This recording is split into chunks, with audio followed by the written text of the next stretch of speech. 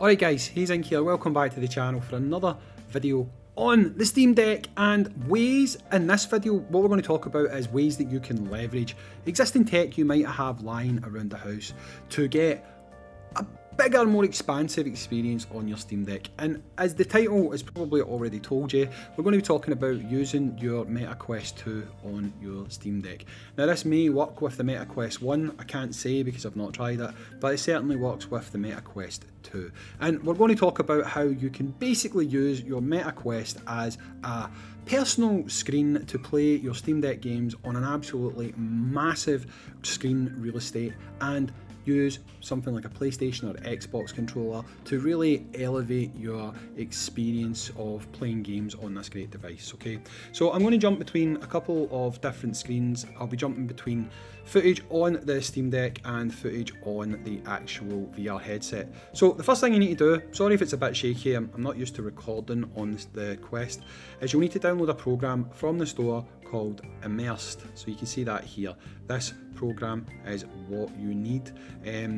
Get that program first of all before we do anything at all, okay? So go on your Meta Quest, get this program, and then we're going to have to jump back over to the Steam Deck and pick up what we need to get for your actual Steam Deck device. So on the Steam Deck device, you want to basically go to the Immersed setup page. Okay, now I have got it open down here in Firefox. What you want to do is you want to go here and you want to click download for free. It'll ask you to create an account.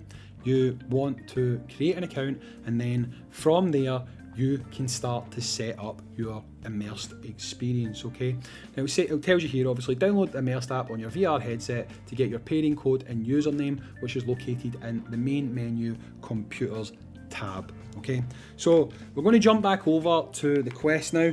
I may blur out some of this because obviously you guys do not need to know my personal information, but we'll go and have a look at that screen just now. Okay, so when we jump back over to Immersed, you'll see here that I've got this screen. Okay, so when we're looking at this screen, you want to click on computers. Okay, now I actually recently put a new HDD or an SSD into my Steam Deck, so this is actually an old record. If I click connect on this just now, it actually won't work, right? So what I want to do is I want to click add a computer, and this is my pairing code, and this is also my username. Now I'm probably not going to block that out because there's absolutely nothing to hide there. So for me it's ES9J and then just my username, which is Hazink. So we will go over to the Steam Deck, we'll put in the pairing code, which was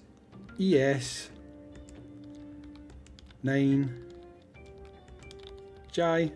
put that down, and then on the username, that is my username, which would be Hazink. Now obviously you guys should know this, yours won't be the same.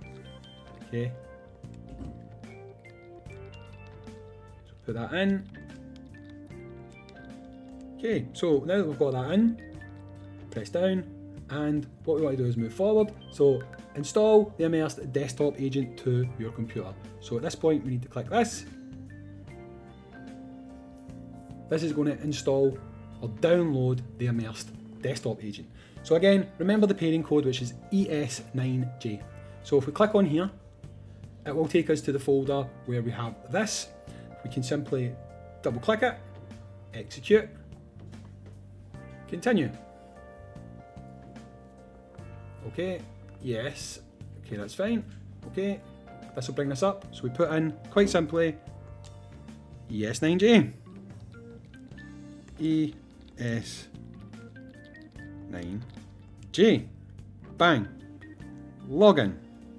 Cool. So at this point, what we've now done is we've created essentially an access point between our VR headset and also between our Quest. Okay, so we go to here, we'll jump back over now and we will look at our Quest, right? So what we do is we'll click the button. So back on the Quest now, resume Immersed. Here I've got two screens. Okay, One is the screen that I've got on my Steam Deck itself, just because of how I've set up the connection to my Elgato, and the other one is the second screen. So this one here is the Steam Deck, the other one is the Elgato. That's why I've got two screens, okay? If you want to have dual screen display, you can do that, but for the purposes of this, what we're going to do is, see this little button here called pinned? You want to click that, right? Once you click that, your device becomes unpinned and you can move it to wherever you want, right? So for the purposes of this, we'll put this here just now because I'm not entirely sure which one of these two is going to be where my game outputs to. So one screen here, got one screen here. What I'm going to do is I'm going to load a game. So we will go down to here. I will choose a game. So let's go to games. I don't want to choose anything that will take too long to load, so we will go down something, blah blah blah. What have we got? What have we got? I think we'll go with, do you know what, for the sake of quickness, we'll go with Shanty. So I think it's going to output on this one. Is it? Or is it going to output on that one? It's going to output on that one, right? In fact, it's going to output on both, so it really doesn't matter. Right, so I am currently playing this in windowed mode, which probably isn't necessarily what I was looking for. So if we go back to here, you'll see while this is unpinned, what I can do is I can make this really big. I can make this gigantic if I want, right? Now using this button here, I can curve the display as well, which obviously makes it a little bit easier to view if you are in VR mode, and I can place it wherever I want, right? Now, when I'm in Shanty, I'll see if using the settings I can make this full screen, because it would obviously be a lot easier to look at if I make it full screen. So we'll go down to options. Ah, there we go, windowed full screen, right? So we'll apply that, apply. Excellent, so there you go. Now I've got it set up. It's nice, it's big, it's full screen. You can push it up to somewhere that's comfortable to look at. I think we'll put it like here. You can see that that's pretty massive. Now if I tilt my wrist a bit, I can kind of pivot the angle that I'm able to see this screen at.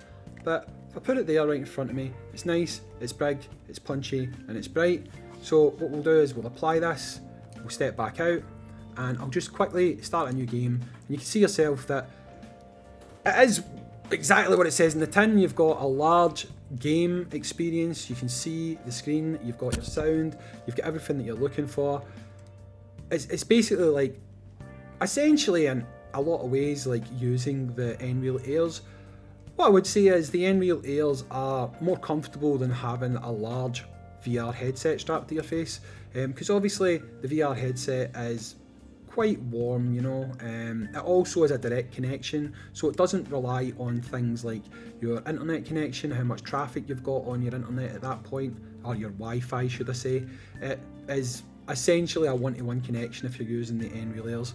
And for me, the Nreal Airs is a better experience. However, that's not to diminish the fact that this is a decent experience, as long as you've not got too much like network traffic and stuff like that going on at the time. You will get a perfectly playable experience with this.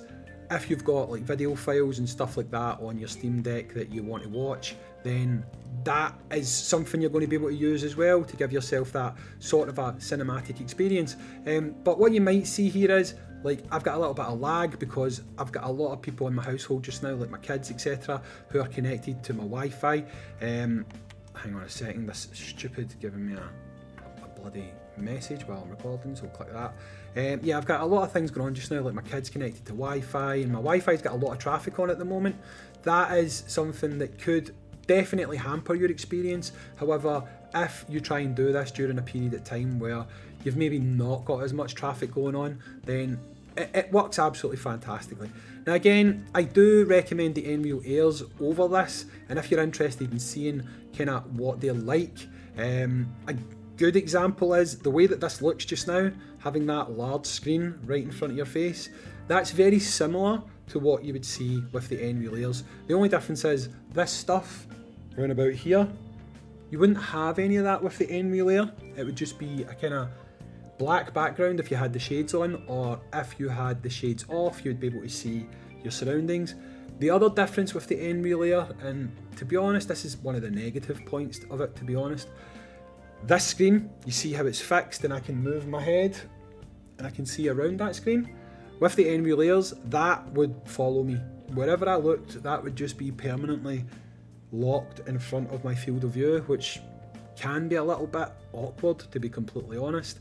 But that's it. I mean, that's you basically getting a large full screen experience playing on your Steam Deck on something like the Meta Quest. What I would suggest is, if you are going to do this, go into settings on your Quest.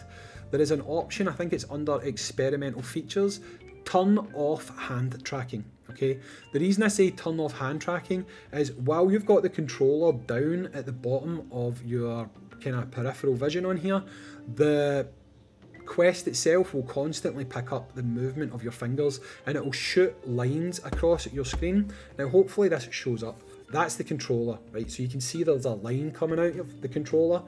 If I had hand tracking on, you would see lines constantly shooting out at the end of my fingers, which is very annoying.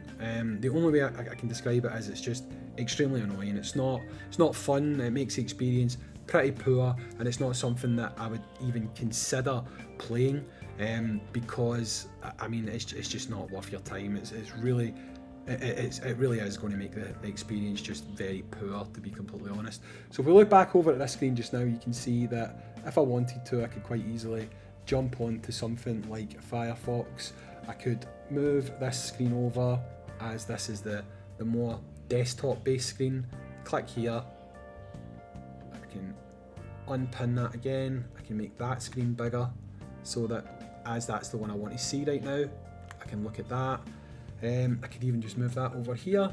So again, it's cool because it provides you that multi-screen experience. To be honest, you're probably not going to be playing it while connected to an Elgato, so you won't get the option of 2 screens. You'll only get the screen that I'm looking at up here. So how much this is actually of interest to you, I don't really know, because again, are you going to be looking at this while plugged into an Elgato? Chances are probably not. So that there is more what you need to be concerned with.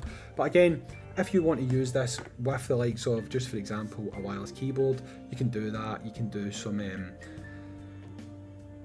work, some productivity, whatever. But for me, the main kind of appeal of something like this is simply so that if I choose to, I can whack something like this on, or I can whack on my Nreal Airs, and just by clicking something like this, I'm going to be able to play my games in a larger big screen experience, which I think ultimately, if you're going to do something like this, this is probably what your use case would be. You would want to take advantage of it for its larger screen experience. Okay, now you can't do this in gaming mode, you can only do this in desktop mode.